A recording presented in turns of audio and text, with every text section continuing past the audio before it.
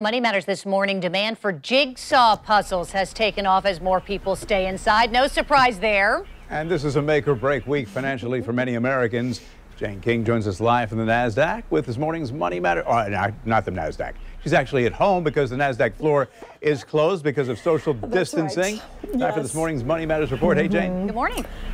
Hi, Bruce and Jane. Good morning. Yes, probably be here for a few more weeks, I expect at least. Well, stock futures were down immediately when they opened last night. And that after President Trump announced that social distancing would last until April 30th. So more slowdown for the economy expected. In fact, we're seeing oil way down. If people are social distancing, they're not driving and they're not flying. So that did send markets down overnight. And we're still looking lower, down by about 70 points. Had to start trading out here today. But this is, as you mentioned, a make or break week for many Americans.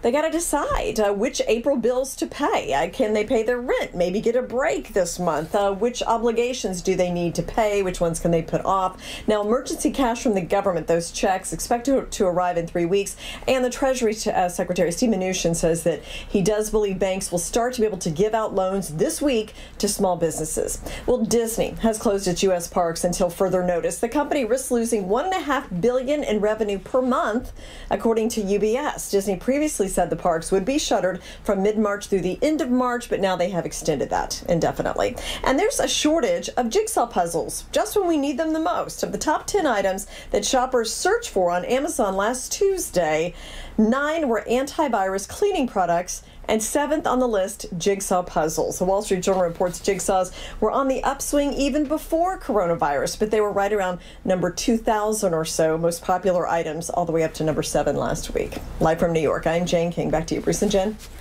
Trying to just pass the time without playing video games or watch TV for my kids, Jane. You know how it is. Exactly. Yes. You know what else a is in 1,000-piece puzzle. You know what else is in short supply? So my 15-year-old says, hey, we live in a condo and they closed the condo pool. Can we get a blow-up pool? So I went to a couple, you can't find them. Huh, that's interesting. Who'd have thought? Okay, well, keep looking. Yeah.